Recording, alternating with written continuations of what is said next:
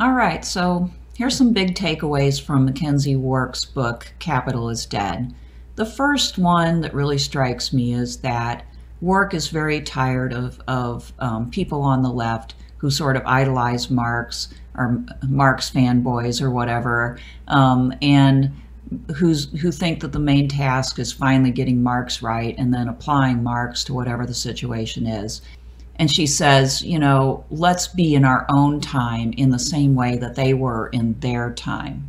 And stop idolizing or treating Marx's writings like it's some sort of, biblical text to cite and quote and apply wholesale.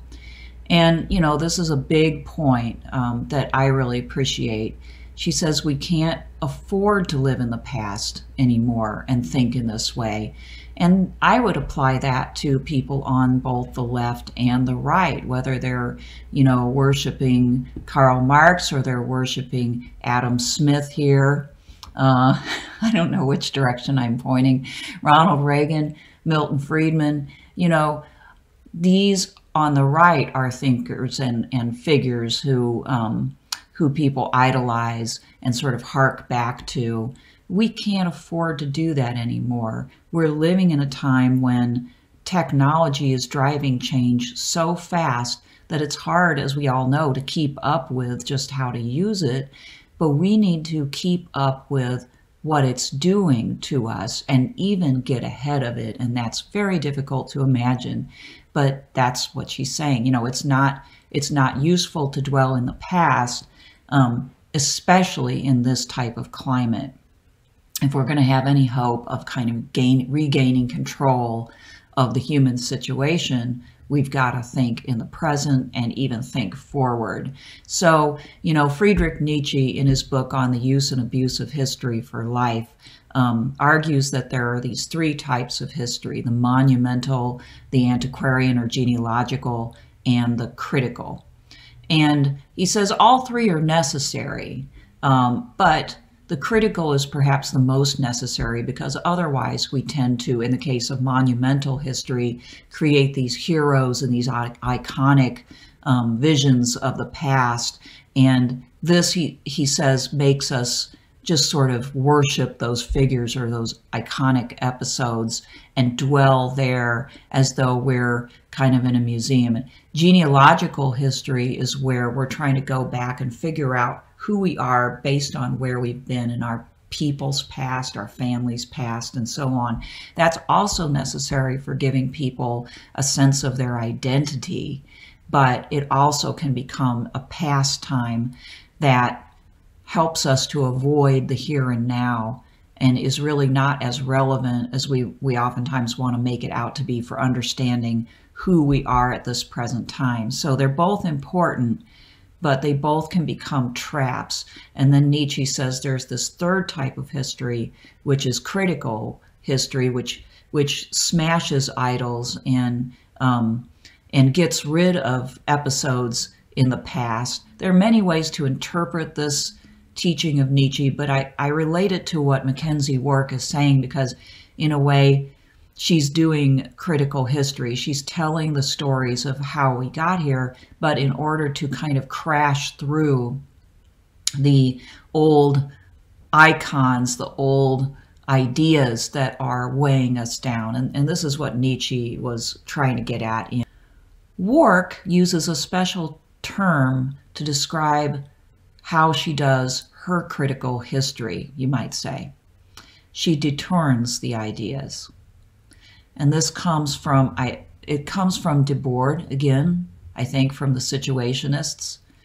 She likes this idea of, yes, we need to learn from past thinkers. In fact, she says that understanding past masters or past thinkers is actually very essential. So she's not saying we should throw all that out and not know about it, because we can't think without a basis for thinking, and that's our basis, right? So it's very important to learn those thinkers like Marx and like Adam Smith. But at the same time, we need to take those ideas for what they are, partly in the past, dealing with their own times, and we need to extract the inspiration from them without worshipfully following them or slavishly following them. They provide pathways, but they can't provide grand solutions. And I think within Wark's thought, there's a questioning of whether grand solutions are even really desirable. Okay. In the past, we've gone through many of these grand narrative ways of thinking, in which there's going to be some sort of end where everything is perfect and we finally figure everything out. Wark's concentration on the vulgar, I think, indicates that she also wants us to get away from this idea that there's one grand solution. Another takeaway for me, obviously, really, is that capital has lost its unquestioned primacy. So I've learned that these tractors are full of software, right? And they're run on computing. And so the farmers, they go into massive debt to get these things, or they even rent them for a time because they can't afford them. And if they break down in any small way, they can't fix them. And in fact, they are obliged contractually, I think, basically, there's no other legitimate route for them to get their tractors fixed other than to take them to a dealer who uses proprietary software to fix them. These things are humongous. Even to like transport them when they don't run could cost thousands of dollars. What that says to me is that John Deere has become a vectoralist actor.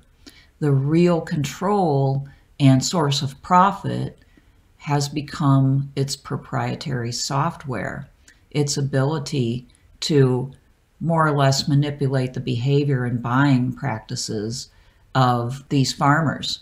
And even if it stopped manufacturing or outsourced its manufacturing of the tractors, which I don't know, maybe they have, it would have a lot of power and make a lot of profit off of its vectoralist power. So this is happening more and more. And yes, I think a lot of us don't get it. I have a hard time getting it, or I'm not sure I'm willing to say that capital is dead and that this is a completely other, different class and a different source of power. But I think I should try. I'm going to continue to try to see this through Wark's eyes, because she's probably right. She makes the point that it's very difficult for people to be able to fathom this kind of change and to see it ahead of time, ahead of when it really becomes a major problem. We know it's becoming a problem now. So whatever we want to call it, we need to think about it more. So I agree with that.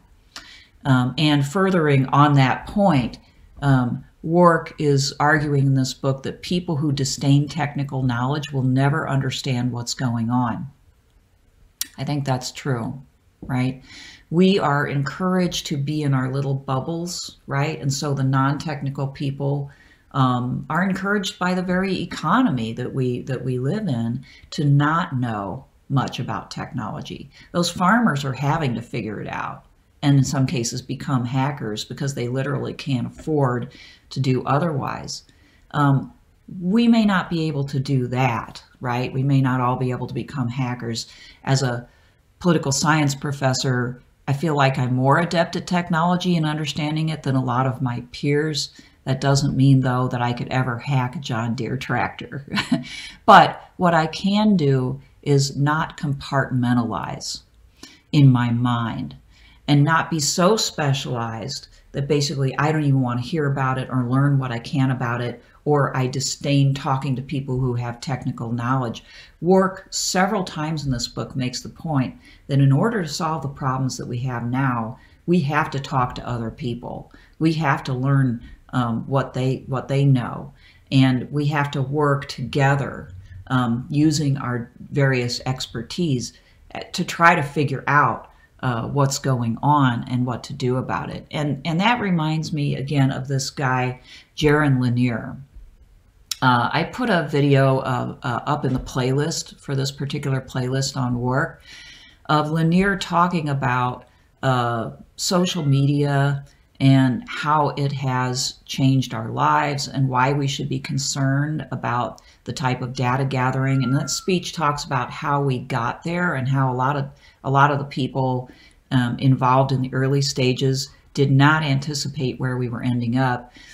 I haven't read these books, but I want to. These are books by Lanier. You Are Not a Gadget, a manifesto, Who Owns the Future, and 10 Arguments for Deleting Your Social Media Accounts Right Now.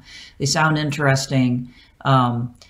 Lanier would be an example of a person who has tried hard, I think, to take his technical knowledge, his knowledge of history, combine it with a knowledge of people. He admits that he doesn't know a lot about politics, but he's sort of reaching out with the knowledge that he has to people who do, and more or less saying, hey, listen to me, right? Let's talk about this. So I think that's what Wark wants to see more and more of. I agree with that. I think we need to stop living in our little cubicles, and we need to basically stop disdaining other people's knowledge as not relevant for us. This is one of the ways that neoliberalism, or the vectoralist economy now, keep us from communicating with each other and coming up with solutions. Anyway, so I really like this book. I hope that you enjoyed this series. My very talkative cat and I say, have a good day.